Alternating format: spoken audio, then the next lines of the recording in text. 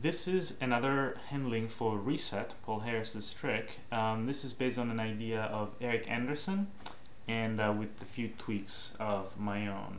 As most versions of this trick, it just uses 8 cards, the 4 aces, and the 4 queens. Now, unlike other versions, you can choose if you want the magic to happen with the aces or with the queens. Now, most people choose the aces, so I'm just going to put the queens into the card Ks.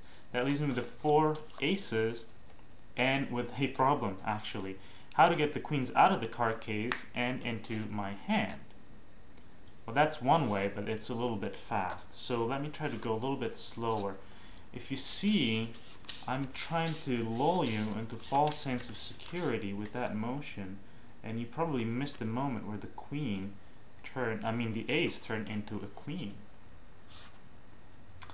Now I only have 2 left, and if I do the same way, one of you is going to catch on. So the last 2, I like to do them at the same time. That makes it easier for me and harder for you, just the way I like it.